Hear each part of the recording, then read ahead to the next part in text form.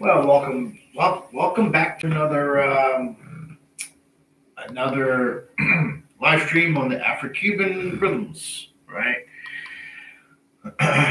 Okay, so we covered the past week. We covered the Mozambique, the Mambo, and the Wawanko, right? So today we are going to cover the Songo pattern, right? So the Songo also came later, okay? The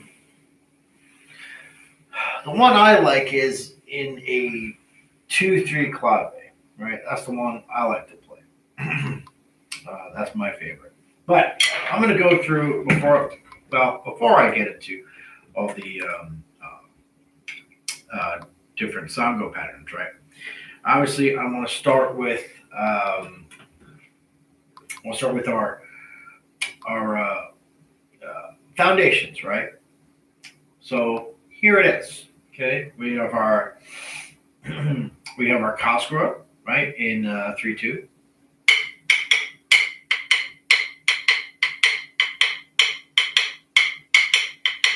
Along with that, we have our claves, right, our rumba clave.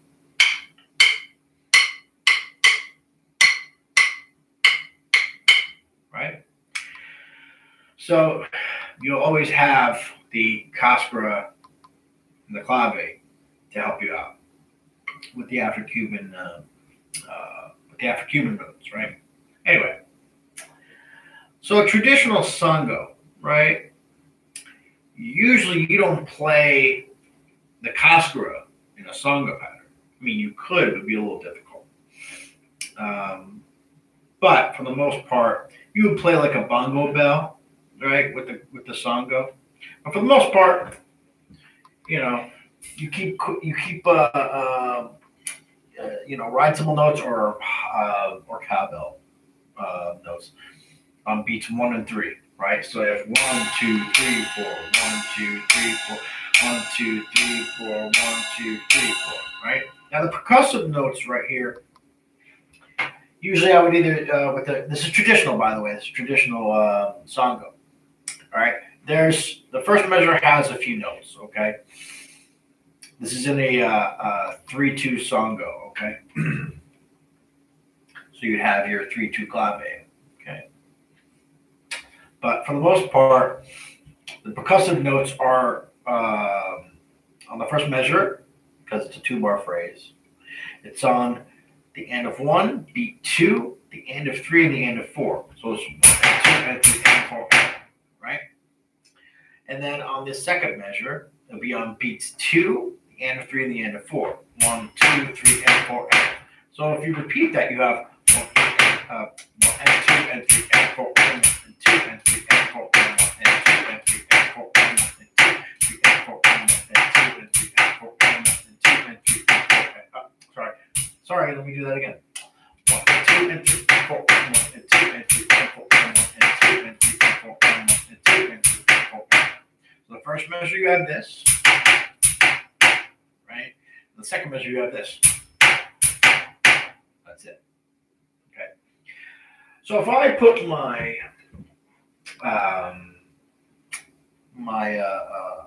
bell pattern here, if I put notes on beats 1 and 3, this is what I come up with.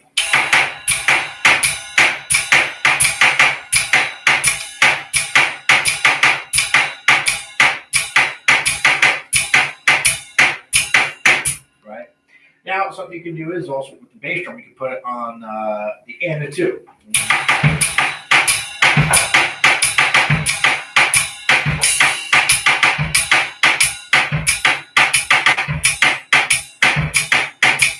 Okay. Now, you can put a bongo bell, okay, on the Songo.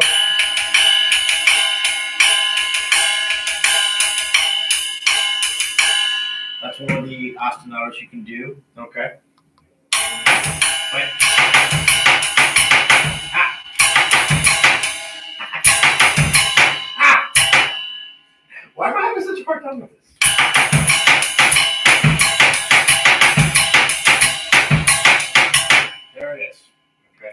Now, the pattern I like to do, all right, which is a straight bongo bell pattern without letting up for the quarter notes.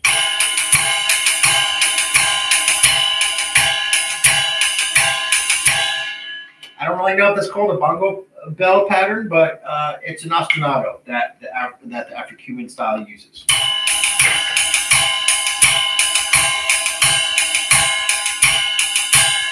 So I like to use that a lot.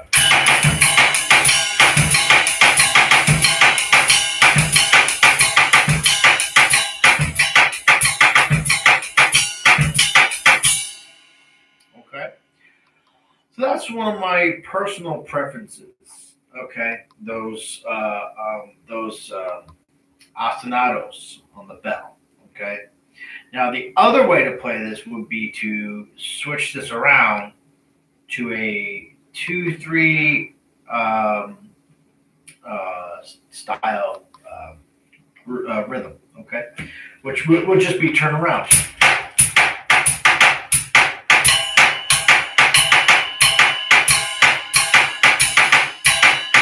So you're literally turning that rhythm around because it's a 2-bar phrase. So the second bar would be where the first bar is, and the first bar would be the second bar, right? So vice versa, right? So here it is.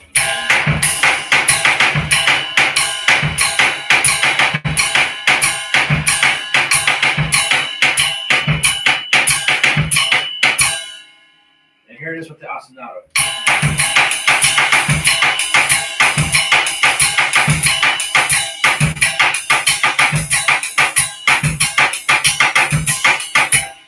Right?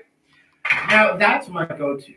Right, that's my go-to is the 2-3 rhythm. You know, those are the ones that I like. But that's just me, though. Now, the contemporary Songo is just a bit different.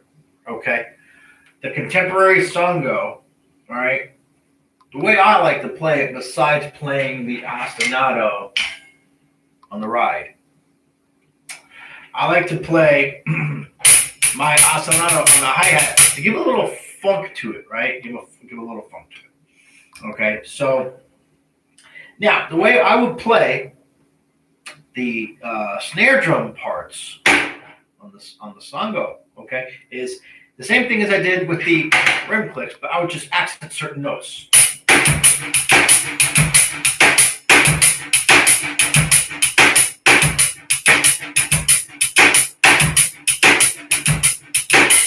Usually it's the and 4 and beat 2. Okay, usually.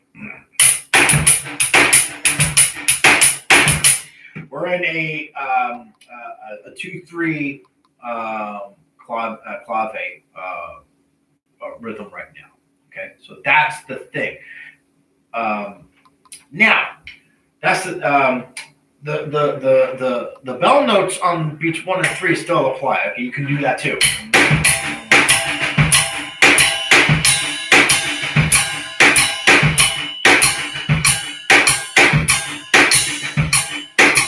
Okay, those can still apply, and the same thing with the bell ostinato.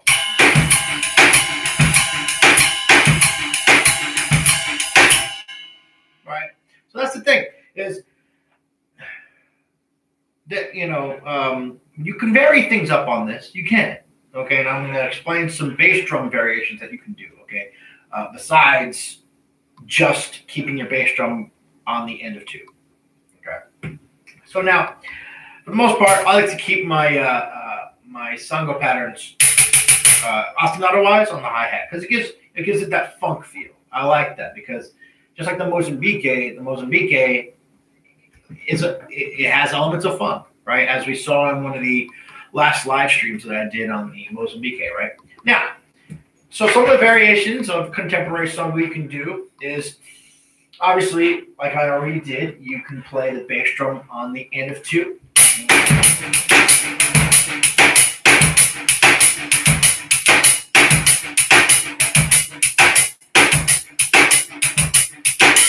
By the way, I neglected to mention this. I should.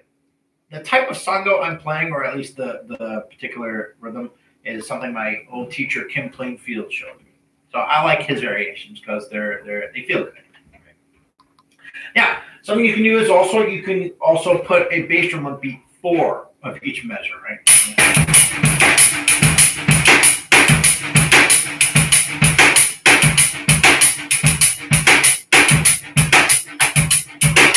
Right, so there it varies it up a little bit, okay, and it gives you more of like an African feel right there as well. So not only do you have like a funk and Afro-Cuban feel, but you have also like a straight up African kind of feel, especially when you have bass drums on beats 3 and 4. That gets pretty groovy after a while. Okay. Some of the other variations is you can have on the first measure, you can have bass drums on beats 1, end of 2, and beat 4, right? And the second measure on the end of 2, beat 4. This is what it would sound like.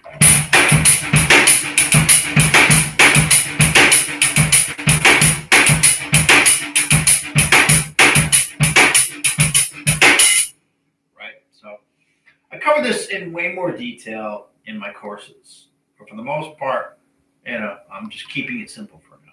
All right, especially my lessons, I rip everything apart and break it down.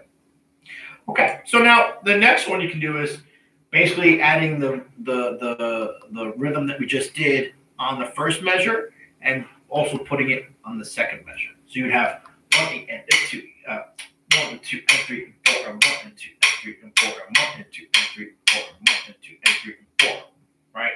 For the bass drum, so it would sound as such.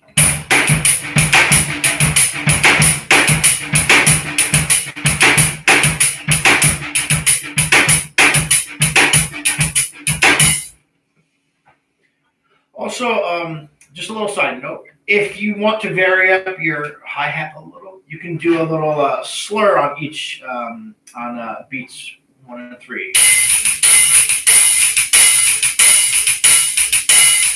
So give it more of like a little bit of a pop there.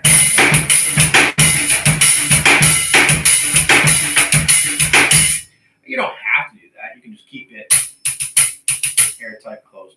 Okay. Also, another variation I like is on the first measure, you can play the bass drums on the end of 2 and beat 4, and then the second measure, just keep it on the end of 2. So.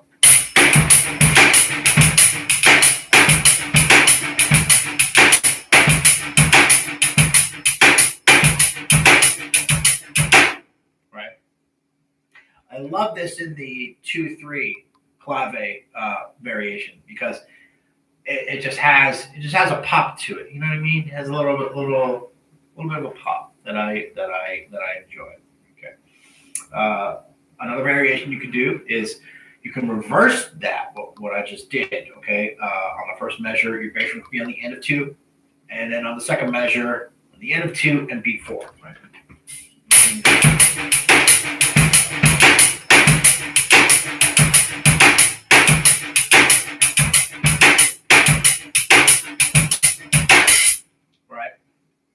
Again, if you start these, you don't have to keep them at one specific rhythm with your bass drum. You can vary it up a lot. Just like how you would improvise. You don't keep it the same from measure to measure. I mean, you can, if you want to start out, with just getting a groove together, then you could start varying it up. And some great examples of that would be with drummers like Robbie Amin.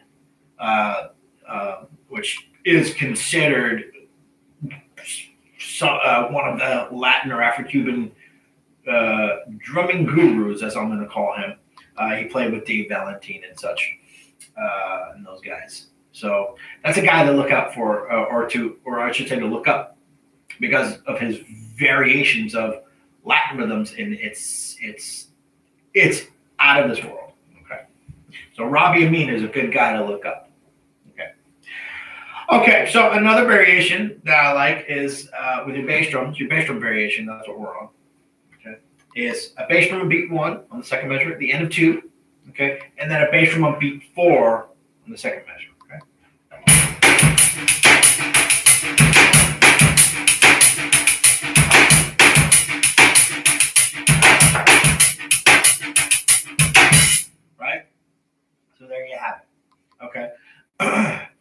So you can do, for the most part, wherever you can fit in a bass drum, I would put it there. All right. I mean, yes, the usual go-to is a bass drum on the end of 2. Yes, that's right, on the end of 2.